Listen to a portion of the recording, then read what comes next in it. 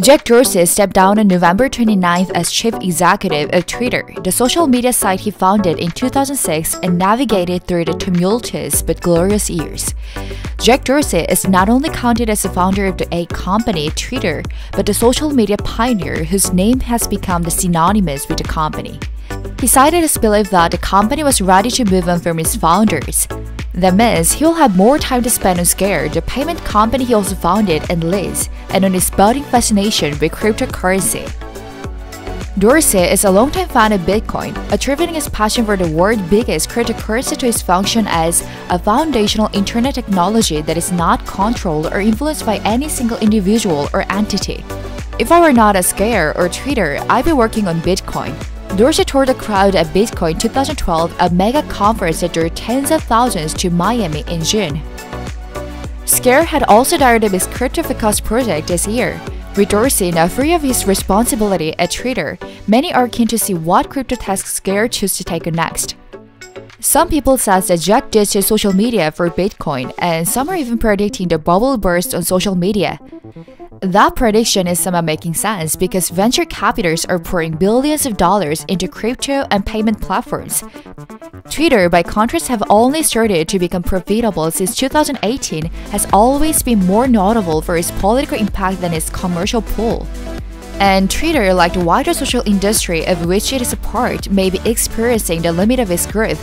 In terms of commercial reach, Twitter is no competition for the industry giants such as Facebook, YouTube, WhatsApp, Instagram, and TikTok, which each have well over 1 billion users.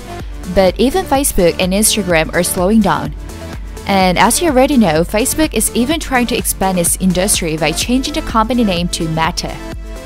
So it makes sense that investors are looking for the next big thing from technology, and the social media bosses would be searching for the ways to profit from the cryptocurrency bubble. Before he left, Jack Dorsey had been trying to expand Twitter into offering crypto-based payment and non-fungible token services. His replacement as CEO, Parag Agrawal, was tasked with developing Twitter's crypto strategy, and it seems likely that Twitter will continue to plow the field. At this point, one thing is crystal clear. Jack Dorsey is a true believer of the cryptocurrency, more precisely, only the Bitcoin. Dorsey claimed that it will one day unite a deeply divided country behind it and eventually become the world's single currency. Jack Dorsey's departure from the Twitter gave him more time to focus on his passion to Bitcoin. Then, what kind of future of cryptocurrency Jack Dorsey is drawing of?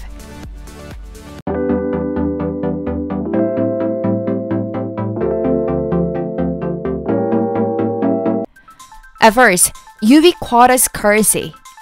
Days after Jack Dorsey announced that he was stepping down as Twitter CEO, the other company Dorsey runs announced that it was changing its corporate name from 𝗀 to Block. Dorsey has spent the last 5 odd years fascinated with cryptocurrency and blockchain, primarily Bitcoin. He has heavily promoted and supported the development of the Bitcoin Lightning Network and supported Bitcoin developers directly through the unit called the 𝗀 Crypto. At Twitter, he recently rolled out Lightning-based tipping and before stepping down promised NFT, non-fungible token avatar integration. Then let's start with 𝗀, now Block. Block is a payment and commerce solution provider which encompasses several individual businesses. You will notice a number of them have direct or indirect connection to Bitcoin, which make the new name pretty appropriate. This includes 𝗀, the cost of payment solution for merchant; 𝗏𝗏𝗃, a digital wallet and mobile money transfer service; Spiral, support Bitcoin development; Tidal, a music streaming platform; TBD, a platform for decentralized Bitcoin exchanges. Dorsey's passion for Bitcoin and decentralization means Block has already made a big stride in crypto. Here are some key points on 𝗀's crypto journey.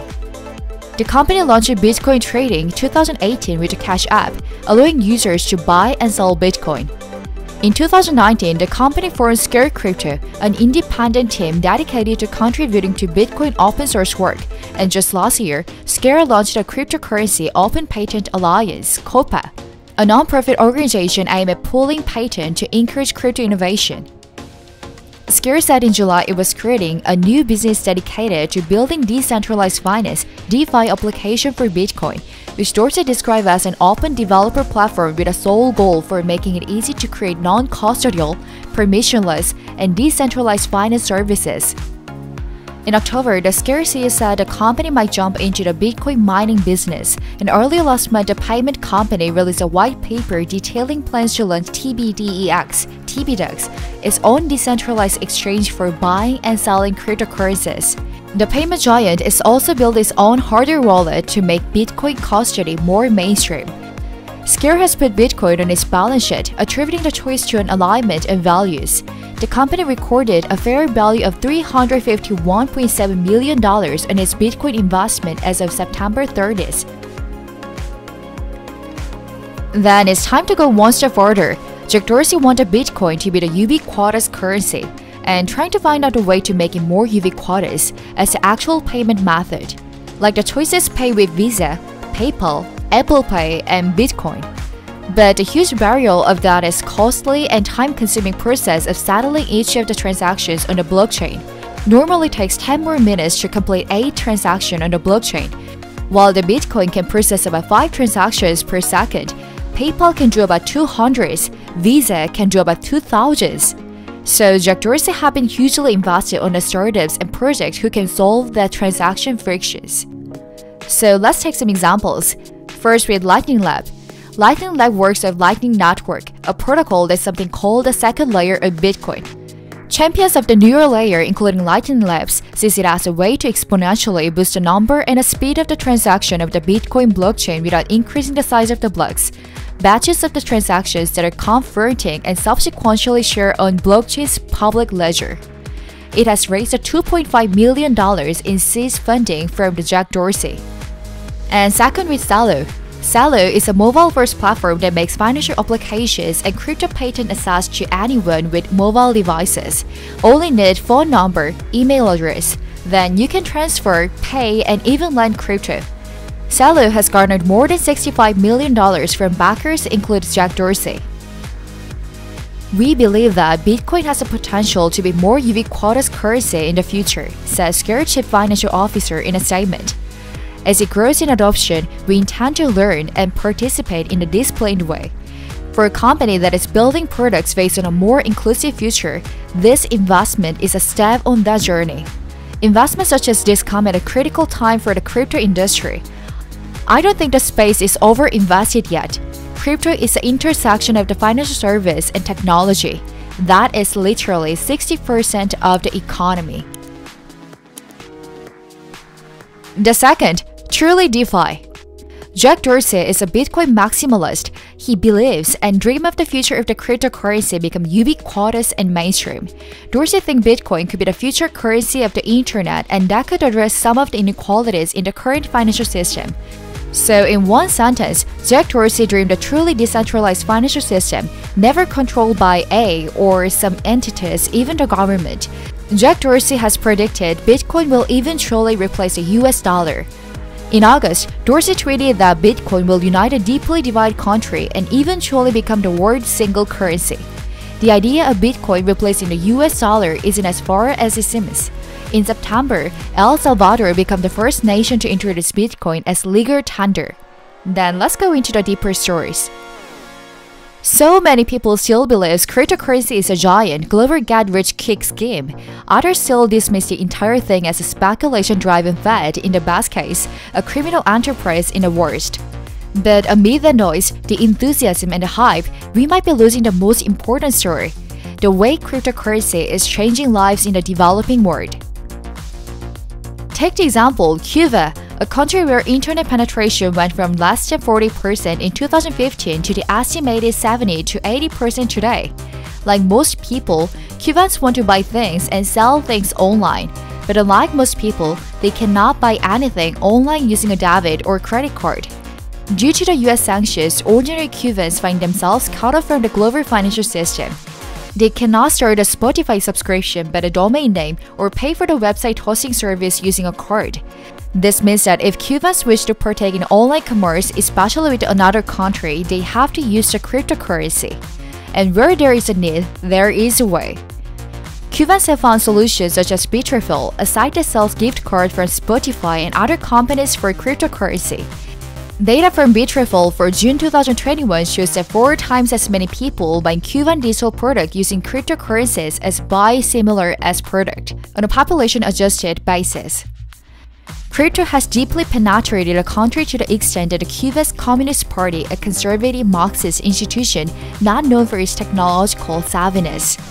While crypto adoption in Cuba has been a bottom-up phenomenon, in El Salvador, Bitcoin has been proclaimed legal tender by the country's controversial president, Nayib Bukele.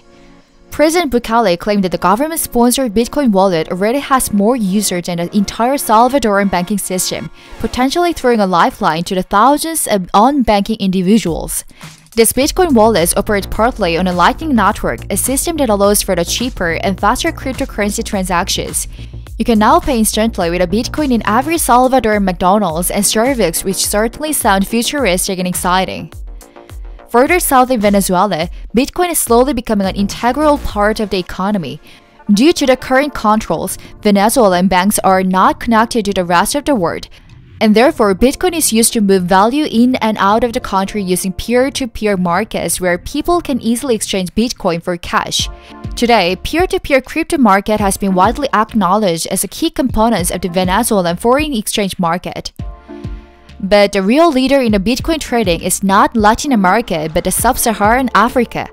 Useful Tulips, a website that tracks peer-to-peer Bitcoin trading across the world, now report that trading volume in Sub-Saharan Africa are currently equal to those of North America and will soon exceed them.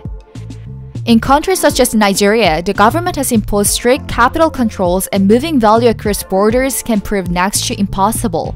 It's not surprising that people in Africa are increasingly using cryptocurrencies for international transactions.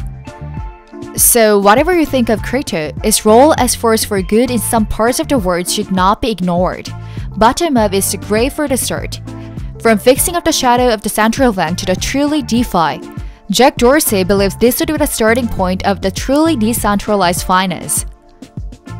Lastly, the true Web 3.0.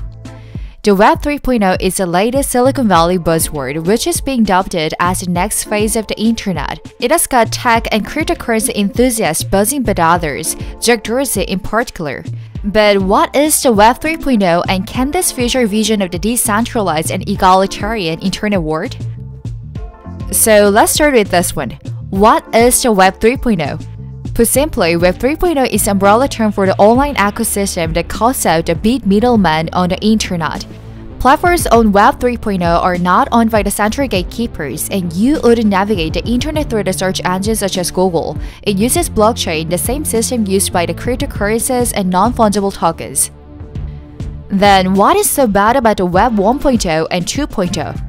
The first version of the World Wide Web was launched by the Sir Tim Berners-Lee in 1989. Back then, the few people who had the knowledge could put information online in a decentralized way.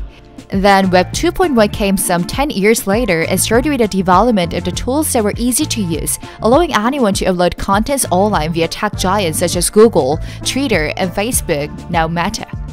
But these free tools supplied by the tech companies were also harvesting our personal data to be used for tailored advertisement and marketing campaigns.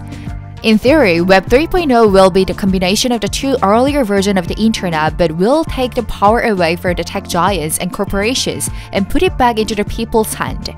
And instead of exchanging our data to upload contents online, users can become participants and shareholders by earning tokens on a blockchain system, which will allow you to have a say over a network. Web 2.0 is a transmission of information, but Web 3.0 is a transmission of values, said Pascal Gauthier, CEO of the crypto hardware wallet leader, one of the Frank's unicorn. Yes, it's confusing. Let's make it simple. In general, Web 3.0 is a possible future internet where all data and content is registered on blockchains, tokenized or managed and accessed on a peer-to-peer distribution network in order to democratize the internet. Put power into the hands of content creators and take away control from governments and corporations. Frankly speaking, that was the idea behind the original internet with the Internet Protocol and domain name system. The decentralized nature of the internet was supposed to erase border and put power into the hands of the users. The Web 3.0 sounds like a great idea, especially to the cryptocurrency enthusiasts, techno-libertarians, and venture capitals looking to place the next big bet. So here's a great example. We already have the decentralized social network like Mastodon that offers users an alternative to the social network owned by the big companies. Decentralization of power on the internet is a major personal theme for Jack Dorsey. At Twitter, he spearheaded the funding of the project called Blue Sky, which envisioned a set of openly published standards for social media companies, so users of the different social media networks can communicate more easily with one another. New Twitter CEO Parag Agrawal has been also central to chasing this vision, which recalled the way the internet was originally built on top of the common standards. For example, Jack Dorsey once banned the former President Trump from Twitter, writing that they had faced an extraordinary and untenable circumstance, and that he did not feel pride about the decision. In the same thread, he took time to call out a NASA's Twitter-sponsored initiative called Blue Sky, which is aiming to build up an open, decentralized standard for social media. Jack Dorsey tweeted that, "You don't own Web 3.0, the VCs own it." And later, Elon Musk, CEO of the Tesla, tweeted that, "Has anyone seen the Web 3.0? I can't find it." And their criticism on Web 3.0 is pretty fair and something Web 3.0 creators need to be content with. Despite the matter of VCs, Web 3.0 accolades says blockchains and cryptocurrency system will allow users to own the next generation of connected games, apps, and services instead of giving up all the power and, of course, the profit. All of the stories about the Web 3.0 seems a little naive and futuristic, but it's awesome that all of this revolution is backed by the blockchain and cryptocurrency.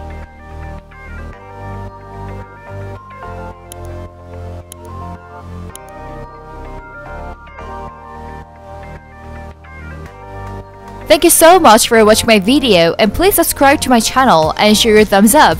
I will hop around the world and bring lots of thousands of funny stories to you guys. And see you again. Bye!